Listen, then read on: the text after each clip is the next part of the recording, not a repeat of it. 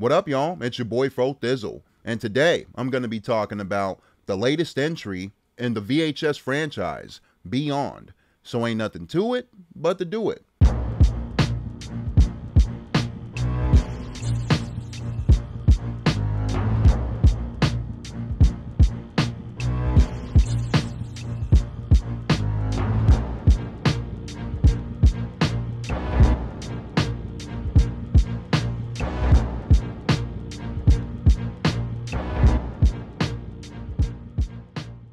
Now, the wraparound story this time is called Abduction/Adduction, and we're following an alien journalist, so to speak, by the name of Jay, who gathers around quote-unquote experts to give their speculations and experiences on extraterrestrial life. All of the stories that we're following in this movie are based on VHS tapes that the journalist and the other experts are gathering and watching as well, and they're labeled under proof. We also have a side story with an Asian immigrant family, and mainly there's a guy, I believe it's the father or the older son, and he's trying to gather around his own proof because he believes that the aliens are terrorizing his family. Now, moving on to the first story called Stork.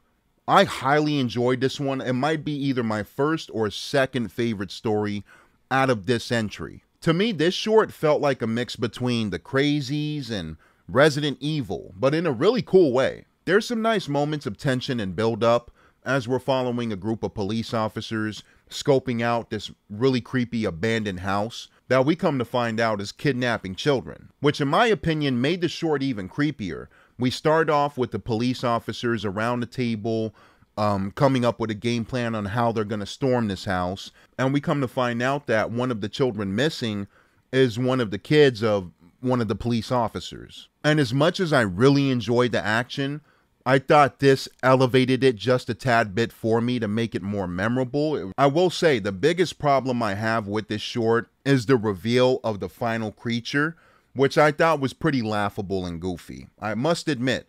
But everything else really worked for me. I thought the action was explosive. The subplot involving the children was very creepy. The gore and the practical effects I thought were very well done. There is a bit of CGI blood here and there that I'm not a big fan of, but when the practical effects come into play, I thought they were very impressive. There's even a bit of puppetry here and there involving the final creature. Despite not loving the design and the overall reveal, I could appreciate some of the puppetry that was used for it. And there's going to be a couple spoilers here and there in the review, but I do love the death of the final creature. I thought that was pretty satisfying, stomping in its head and a balloon of gore and blood just splashes out. Sounds crazy, but I enjoyed the execution of it. The second story is called Dream Girl, and here we're doing something a bit different. We're following a Bollywood director. He's actually at the helm of this short. As much as I didn't love the first half and the overall build-up leading to the surprise and the shocking element of this short, I gotta say, the middle to the finale really got me, and I ended up really loving this short by the end. Again, the first half, it was really slow. I thought it was dragging its feet a bit. I'm like, okay, I'm kind of checking my watch a bit. But this short goes 0 to 100. We do have a flashy dance segment that I wasn't a big fan of, but it's involving the main character, Tara, that our paparazzi guys are trying to get personal pictures and info out of. And to me, the short really shocked me because, again, I was pretty bored. And then when it hit the ground running, I was like, whoa, I didn't think it was going to take it to 100. The gore in this short is fantastic. It's wonderful. When this short goes into chaotic territory is when we get the true reveal behind Tara. Now, at first, I was like, okay, that's a bit weird. Spoilers, again. She's like this weird, creepy, demonic android or robot, and it sounds dumb, but the violence and the gore that she's inflicting on these people standing by on this film set, it was super brutal. And I'm a blood and gore guy. I just didn't expect this short to really go there for some reason, because the tone of the first half, I was not expecting it. It worked for me. Now, again, I found the build-up to be quite boring, but the payoff I thought was both disgusting and a joy to watch. We have a really gnarly shot involving our main paparazzi guy after his other fellas have been killed and all the other bystanders in the auditorium. Tara comes over, creepy as hell, and she, after promising and saying that she wants to wear his face, she cuts his face with her sharp finger, slowly starts ripping off his face. The eyeballs are popping out. Oh man, so disgusting. But I gotta say, in my opinion, 9 or 10 out of 10 on the gore scale, and the practical effects for this part at the very end is very memorable in a very horrifying way. Thumbs up. Now, the third story is called Live and Let Die. And here we're following a group of skydivers that takes their buddy Zach on his first jump. And that's when they see a UFO in the sky with them that ultimately crashes the party. Now, I gotta say, this might be my favorite short out of the film because there was a lot of tension going on that I can feel on the screen. It was like I can feel a pin drop before the UFO shows up. And I had no idea there would be any alien subplots or wraparound story with this VHS entry. I was going into this film rather cold. The UFO crashes smack dab into the plane, and we see all of our characters falling out one by one. And I will admit, it did get to me pretty heavily. I thought this was pretty intense, and I thought this was shot very well. I will admit there is a small, really goofy shot of one of them clutching his leg and the leg's cut off, and he's falling in the air. It's very green screen. That was a little bit noticeable, but otherwise the whole plane crash sequence and them falling and our main guy trying to get his parachute and barely landing at the last second on the ground. Spoilers again, but the creature reveal for this film is either going to turn people off or they're going to rock with it. I didn't mind them. I didn't mind the alien design of how they looked and how fast they were crawling, and I did enjoy how they're stalking and dragging away our characters one by one while they're running around in the woods when they land on ground. I will admit, a big reason why I watch films like the VHS franchise is not only to see the creativity that the filmmakers display on a smaller budget, but also the showcase of blood and gore. I have to admit, it's a big chunk of the reason why I'm seated at these kind of films. But I think a segment like Live and Let Die amps it up just a bit in a very shocking or unexpected way, because we do have a fair share of it.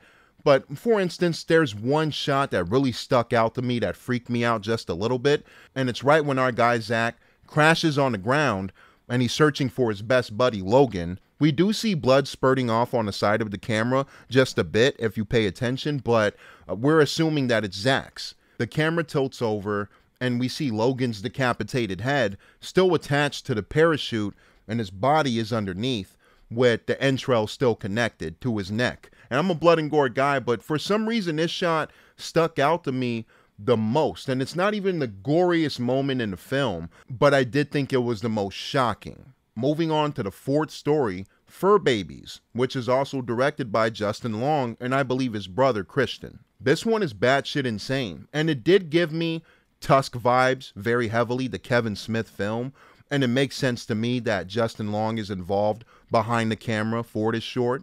But here we're following a group of animal abuse rescuers who target a children's talk show host who's a babysitter and caretaker for dogs. But after looking closely, the team realizes that she's turned some of these dogs into taxidermy style, which has them go undercover to her house to see what's going on, the grassroots of the situation. Spoilers, but it gets super creepy and very disturbing when we find out the lady, the talk show host lady, is keeping humans in cages and transforming them into dogs. Now, this was a super effed up segment that I really enjoyed, and that's coming from a guy who didn't like Tusk really at all. I'm not a big fan of that film, but for some reason, I enjoyed the way that this story executed a similar storyline more. I do love Michael Parks in Tusk. I think he's the strongest point of that film.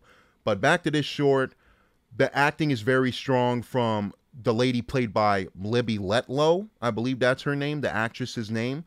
And I thought she did a really good job of being a psychopathic, creepy, you-know-what. What really stood out to me was the prosthetics, the practical effects that were used to transform these humans into dogs, and the jaw pieces, the canine teeth. One that stood out, and it's in the finale, where the talk show lady unleashes the dogs on the animal abuse rescuers. But I did like this segment quite a bit, and it would have been very easy to lose me with the reveal of the human dogs. I'm like, okay, this is Tusk territory. But surprisingly, I really enjoyed it. Speaking of which, moving on to the last story of the film, not involving the wrap-up, Stowaway, which is also written by Mike Flanagan, who I do think is a good filmmaker. But I gotta say, this is my least favorite segment of the film, easily.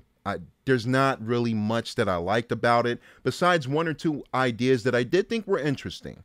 And we're following a news reporter that sees a flash of light in the sky. She's messing around with the technology of her camera. She flicks to one of the filters and it exposes what's really going on in the sky. It's like this big extraterrestrial activity going on. Of course, she follows it. She gets really close and she discovers a spaceship. Now, she goes inside.